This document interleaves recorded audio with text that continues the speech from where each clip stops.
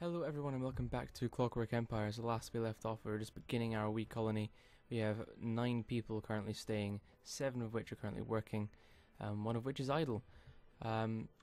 We've kept things fairly peaceful as of yet. We've not really had any conflict, which is pretty good. Because obviously you don't really want to take on too many folk too early in the game, especially the fish people, who can be quite, it can be quite a bit of a pest later on in the game.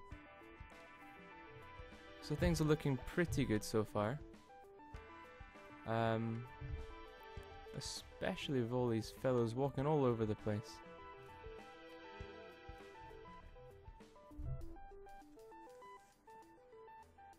So I think the main issue I'm going to have early on, anyway, is just kind of a lack of general resources to build from. That's what we're...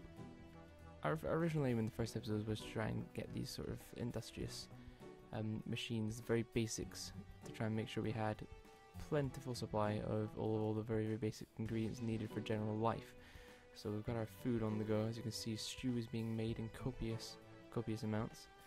Then we've got this carpentry workshop, which is busy making planks for us. Let's turn that into 20. Planks of which to build even more buildings. Actually, I don't need that many, do I? Come on, be reasonable, Peter. Let's just take it to 12. Ceramics workshop. No one is assigned, but they're ready to start making. So let's go ahead and get the stacks. And let's get them on making some bricks. So they obviously need some clay to do this. And we very much don't have any clay to do. So I think it's time to get some folks on... Well, first off, let's chop down this tree because it's getting in the way. Come on, chop down the farm. And let's get this clay node. Oh, I think he actually already is. There we go. Bringing back some clay. So that's him going to start bringing back the clay, which they're going to immediately then start to make bricks with. However, if you look at our work crews, we really don't have very many left to do other things. I actually think it's about time to get a second farm on the go. So I'm going to go ahead and do that. So let's go ahead and zone a second farm. Let's just do it right next to the first one. No, cancel that. Cancel that. I didn't mean that. Farm. It's not gonna let me do it. Oh, I've broken the game. So don't do this because it's a pain. There's just nothing you can do to fix that sort of thing. That's extremely frustrating. Never mind, let's go ahead and get that to grow some maize. So in theory they'll start to do that, and let's hope it's going to be as good and as successful as the first one, which is currently producing the crops we need. And then they'll start bringing that here, and then we should start be able to use them to make yet more stew. The stew obviously currently being made mostly of mushrooms. Let's get some more gathering. Get some more pumpkins on the go. I need more mushrooms, I suppose. I really want some of those chili plants. We want some of them. So obviously hunger is something you need to watch, because while we have quite a lot left, it just makes me very nervous. Colonists starving is definitely one of the things you you want to avoid if possible. People get unhappy when they start to starve. For the most part, these fellows look pretty happy. She doesn't actually have any desires or property. That's kind of worrying, to be fair. Okay. Ada. What a boring lady. Right, let's get down to chopping some more trees, so we have some more wood to be building with. For the most part, I think we're sorted here when it comes to all of that. We've definitely got quite a lot of clay being built, hence those bricks. Our first bricks have come in. So actually, if we can look at some of these buildings, we can probably build some more things, like for instance a textile. Actually, I think that is a textile workshop. What is this? Yeah, textile workshop. So, probably build a second building here. A metalworks sounds smart to me. Let's go ahead and build it right next to the textile place. Now, what do we need here? Brick charcoal kiln, yep. Iron charcoal kiln. Iron smelting crucible. Smithing forge. Stone charcoal kiln. Stone smelting crucible. Okay, I think we need smelting and charcoal and smithing, so we need one of each. So brick charcoal kiln seems smart, so let's chuck that there. Smelting crucible, so we can do that with iron. Do we have any iron? No, we don't, so it's going to have to be a stone smelting crucible to begin with. And then I guess a smithing forge is also required. So let's go ahead and chuck that here, and that should have space for everything. We'll throw in a door, I think. I'm just going to put in a workbench just in case, but that should be it, really. I think that's it. So they should build that. Obviously, when it comes back around to being daytime, because at the moment it's night, so they're all gonna gather in the stone ceramics kiln, probably because the fire is keeping them nice and warm, and have a wee nap. Oh dear. So he's been haunted by ghosts. He hasn't slept for 2 days. Okay, so they want some beds, so I think it's probably about time, you know, after they've built this place, that we start getting some housing laid down. So I think the houses are just generally going to be starting to form in a sort of in a rough circle around the kind of the main group of buildings in the center. Just starting to plan out the colony a wee bit better, because if we have them grouped over here, then they've got further to walk, whereas if I try and keep them close and circular, they can just immediately walk to the jobs, and that's what we like. Oh, look at these guys, she's happy because she really doesn't have any aims in life. Add a copper crown. Whereas the rest of these guys, obviously they're sleeping in because they're absolutely exhausted. They're sleeping literally just on the ground, unhappy. Don't worry guys, we'll fix that. We will fix that, I promise you. So still building the textile workshop, so we're not going to assign any more buildings until both of these projects have been finished. Ada's very quick at building. So Ada's going to... Yeah, so the well-ordered wrenches are going to be our builders. So I want to keep them from doing anything else, really. In fact, I want a new overseer. Oh, here we go. Call in a favor. So, we can call in a criminal work party. So that's just kind of more people to help out with the building. We can get an artisan. So, he's going to be good at a specific thing. And that actually requires 3 prestige. 1 skilled naturalist to get, and that requires 2 prestige. Aerial surveillance. I think I'm going to go grab a criminal work party so we can grab some more people.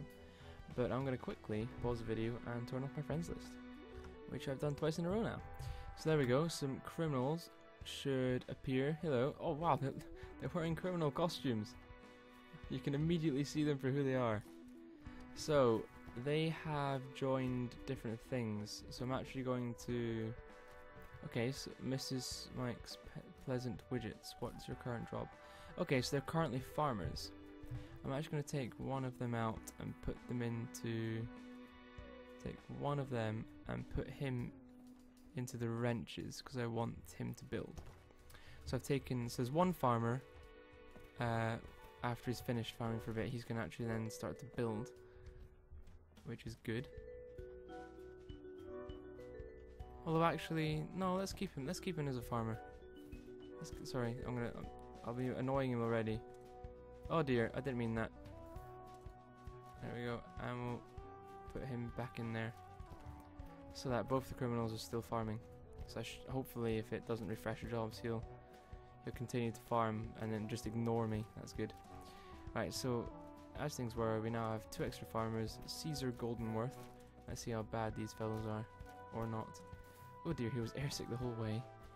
He's a criminal, but he's not really got much others. I mean, he's terrible at everything, but for the most part, he's, you know, he's an alright guy. Traits, overseas criminal, but there's nothing else really. She had a pleasant journey, but she likes sausages. Good for her. Let's get rid of that log. So things really aren't looking too bad at the moment. I think for them, like, we've got plenty. Actually, we need some more stone, but there we go. We're getting that built, so that's fine. That's good. We're continuing that, which is a nice thing to be done. And then we'll continue to clear this area because of the tree cutting I ordered. So things really are looking quite nice. Hematite. Hematite sounds like something we want. Maybe we should... I'm going to leave it for now. Just want them to rush things a wee bit too fast. There we go! Look at that. Just about finished the textile workshop. I don't actually think we've got a work crew spare for that. Like, we've got miners there. The valves have no assignment. But they have a shop assigned to them. I think it's the kitchen actually. Some amaretto in it, which is absolutely gorgeous. Yeah, so they're waiting for some food, I think. So I just want them to continue making some stew. In fact, I'm going to give them some more things to do. Some like pickled fungus. I'm also going to have them make coconut curry. Because basically it doesn't really matter what she does. Yes, see for instance, like here they started to make this chili, so what she's going to do is start to make things like more complicated food. So I think she's just going to, I've given her a bunch of different food to make, so she should in theory just kind of take what's there and make some decent stuff. And that's what we want. I think it's good to have a variety of different food, because obviously different people prefer different types of food. So I think you're more likely to keep your populace happy if you kind of cater to a wider variant. So there's plenty of bricks here. But the metalworks takes bricks to build. See, this is why it's good to have bricks being built by the settlement, because you actually need them for constructing this stuff. Right, so they can make cloth out of... I don't know what that is. What is that? Do we have any here so I can compare it? I don't know what that is. How do I find out what that is? Do we get it for clearing the grass, maybe? I can't tell, guys. I just can't tell. But yeah, you continue to mine. We need all of those resources. I actually think we're going to start to run out of space, so I'm going to zone another stockpile, and we're going to have it right next to the original one. That's so frustrating. I clicked. You saw where I clicked. Let's demolish that stockpile and see if I can do a trick here. I wonder if it's... Yeah, you have to click on the one that's like below it. That's so frustrating. So there we go. We've got two stockpiles right next to each other. So there should be plenty of room for them both. So that's all the resources we need just in the middle of our town, and we can keep it nice and safe. So we should have plenty of farmers. Who are you actually? Prunella Robin Cotter. You're from the Straps. Oh, I actually think there's only one group or thing. So what I'm going to do actually is take one of these guys away and add him to the Straps. So both farms have 2 people on them, which should increase the rate at which they farm. There we go. Oh, metalworks need crew. Well, there's no point in crewing them until we actually have things to... Oh, look at that. We can start making things. Obviously, we need to make iron pipes. I don't... Oh, I suppose firstly we need to make charcoal, then smelt iron ore. This is all very complicated. But for the most part, we just figure out on how to make combat supplies. This is all very, very complicated. Oh, hello. A letter arrives from the Empire, sealed with the mark of a particularly affluent noble. The letter says that it has recently come to light. Ada Coppercow is actually a 4th cousin of the family who disappeared when they were a child. Huh. No one could quite find them after that one particularly wild party a decade back.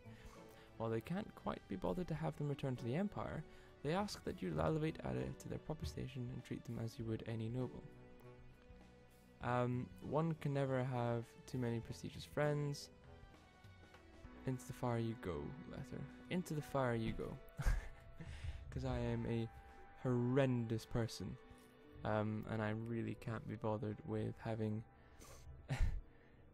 so many nobles at this stage.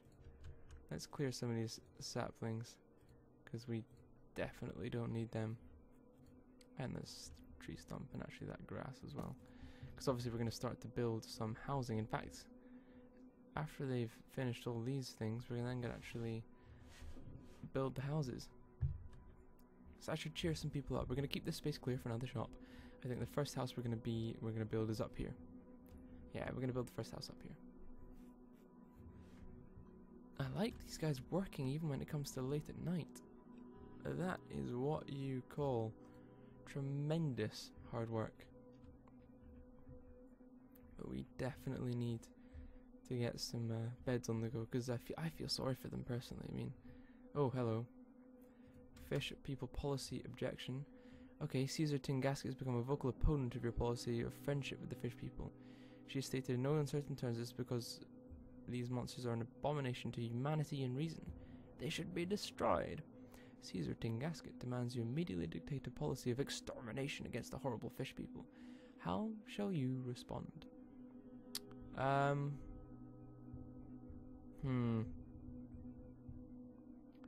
We're going to continue the policy, because I really don't want to fight them until I really have to.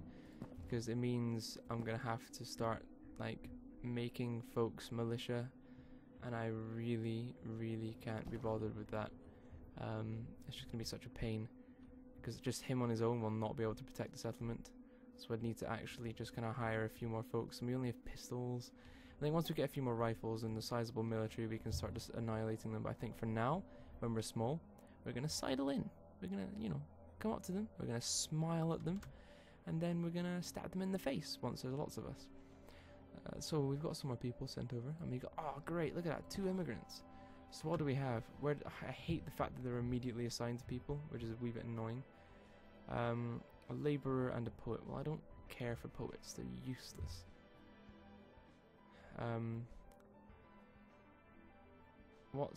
Okay, the Tingasket Stout Steam. Who are they? What are they doing? What do the Steam people? I could just check here. What am I talking about? Right. No assignments. Well, that's not good. They'll have an assignment. Okay, right. So they're going to be chopping trees. There's 2 of them in that. That's fine. You're clearing terrain. There's 2 of them in there. That's good. You temperate crosses. Okay. That's because I've stopped you making woods. There, right. You can make some more wood. Although we definitely need some of this to stay as... In fact, yeah, let's only make 2 more. We need quite a lot of these logs to stay as logs. Right, upright stacks. That's fine. Wrenches of farming. So we've got our farmers. And then we've got a construct building. Yeah, that's fine. I think we're all good. I think they're fairly evenly spread, which is fine. And we're going to increase... Obviously, we're increasing the rate that we're eating our food at the moment, which is worrying. But we are also... We are also increasing how quickly we are making things. Which is good. Which is good. We should be clearing this area any moment now. Right, how long until we've finished building these things? Smithing forge, I think, is currently having material dropped off. Yep, there we go. So that means he should now start to, there we go, bash away. It's going to take him a long time because he's a prisoner and he doesn't know how to build things. In fact, it's really irresponsible letting a prisoner build a smithing forge. I'm sure it's more complicated than just this brick goes on top of this brick and that one goes on top of that one, and oh dear, I forgot to put the hole in. Yeah, so, I mean, to be fair, I could be being unfair. He could have been a master smith forge builder before he got nicked. But I highly doubt it. Right, so we've got plenty of food. Oh! And that's the alarm going off again. I should really change the tune. Which is just to warn me that actually today's episode should be coming to an end. Whereabouts are we during the time of day? Day 1, I think we're still in like the bright sunshine. So I'm going to probably continue until no, actually, yes, we're gonna end it here. So that's the game paused. Thank you very much for joining. Just to quickly recap the episode, we've finished building a textile workshop, and we're in the middle of building a smithy forge. And next time we'll build some houses. Obviously we're throwing up the second field, and we're continuing to clear our way around us. We obviously gained, I think, 4 more people to the colony, so we're standing a nice round 14. And we're continuing our policy of friendliness towards the fish people, for now. So yes, this has been Peter, and I hope to see you again next time.